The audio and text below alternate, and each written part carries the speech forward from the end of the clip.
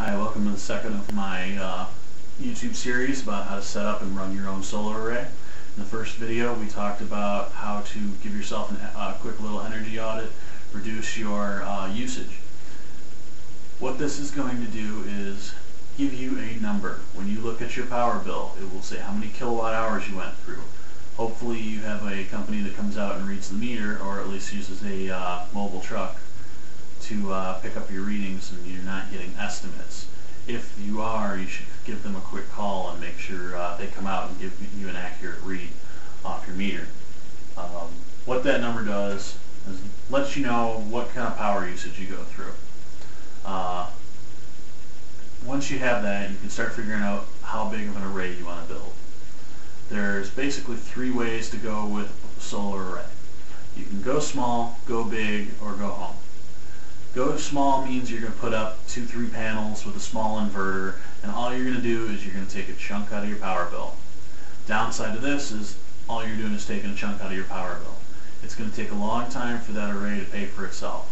The plus side of it is you can probably put together a good size array of even up to 5 panels with a decent inverter for still under $1,000. Mounting, it's all do-it-yourself.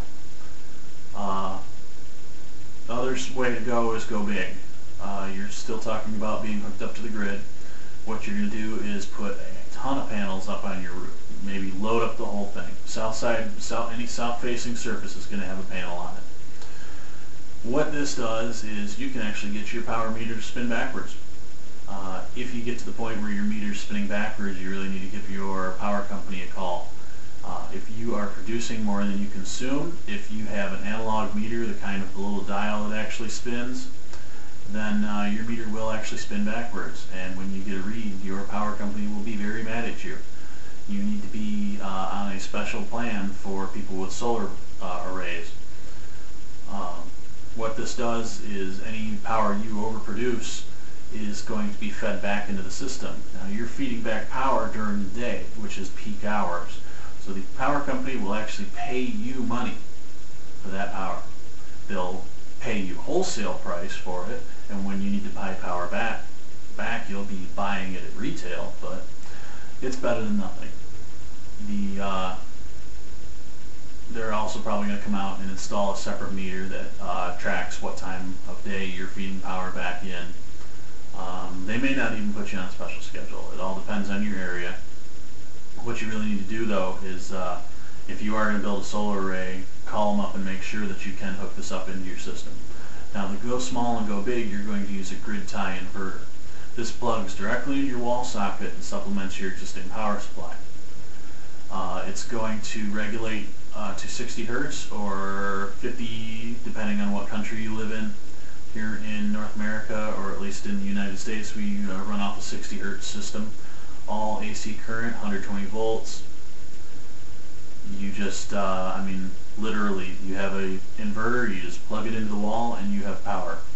Now what you can do is when you have a kilowatt meter that I showed in the first one, plug your inverter into this and then plug this into the wall. It tracks the power usage in both directions. So it will be able to tell you how many kilowatt hours you're producing as well as using.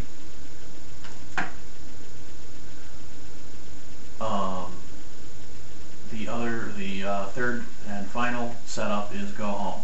You tell the power company, kiss off. I don't even want to deal with you guys anymore. Cut those stupid black things hanging in my backyard.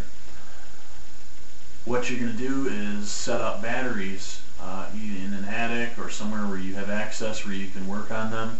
If you have a walk-in attic, it's probably you could probably use that, but if it's a cramped, confined area where there's a lot of heat, especially during the summer, probably not a good idea. You'd want to set it up anywhere where your existing power supply or your circuit breaker box is right now. You need to be able to get to them, you need to be able to clean off your inverter, clean any filters, and not let dust get to the stuff. What you do is you have all your solar panels feeding into a charge controller. That's going to charge up the battery. All these, what are they called? Deep cycle batteries, which are quite a bit different than car batteries, but there's a lot of videos about that stuff.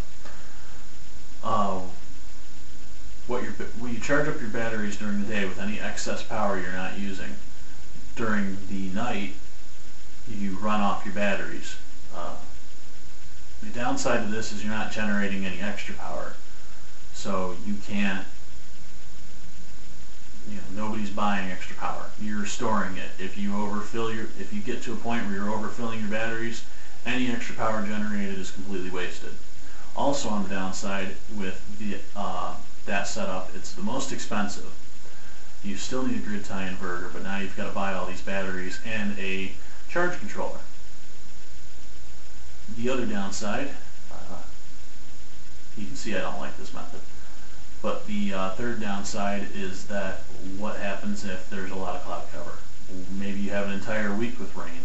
Well, then your batteries aren't topped off, you're slowly draining them off, and eventually you can get to a point where you have no power. And then you've got to start from scratch on a sunny day. Does any one of us want to be without power? No. More than likely, if you're watching this video, you are connected to the internet, usually through cable line going through the back of your house, so you have an access to power. The Go Home system is really good for garages. Maybe you don't have an attached garage. I have a detached garage with no power going to it. It would be advantageous for me to run a battery setup out there so that I can turn on lights or run my compressor. It's not something I do all the time. It's just easier than running overhead lines out there. So that's the pluses and minuses of each setup. What my videos are going to be all about when I finally get down to making a full series is putting together your own solar panel. I put mine together out of a combination of glass, plexiglass, and aluminum. All three are readily recyclable products, all renewable resources, renewable to a degree that they can be recycled infinitely. I didn't use tempered glass. I used sheet glass. I ordered my solar cells off the internet. They cost me about $1.75 each. There's 36 to a panel. I picked up a nice package that included enough cells to do 3 panels plus some spares in case any break in transport. Plus I was sent 2 extra spares beyond what I ordered in case any break in transport. It came with tabbing wire, bus wire, which is much thicker. I've already got all my tabbing wire cut, so I can't really show it. Everything comes coiled around these cardboard spools, and it also comes with a flux pen. Flux pen costs $2 at an electronics store, so it was kind of a nil point. There's a lot of videos out there that explain how to tab solar cells. I think it's kind of getting repetitious at this point. The only thing I will say is for my setup, you want the front of the cells to be as flat as possible. This is one that I already did. I don't know how well the camera will be able to see that, but the top of that is completely flat. These cells here are going to be pressed directly against the glass. I kind of don't want to touch these too much with my fingers. Fingerprints reduce the quality, and once you're done with these, you're going to want to wipe them down with alcohol anyway to remove any fingerprints.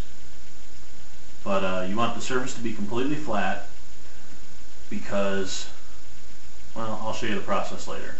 But the real trick to getting them completely flat is you don't need to use any solder on the front. A lot of this tabbing wire comes pre-tinned, so all you need to do is press down on the surface. I use a 40-watt soldering iron with station, and I picked up a chisel tip for it.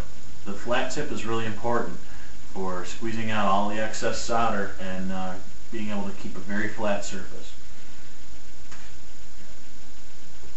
Other than that, there's no real trick to it. I will say something that was left out in a lot of other videos and is a little trick that I've learned just from soldering different types of electronics. One thing that you should not leave out of your kit is a good pencil.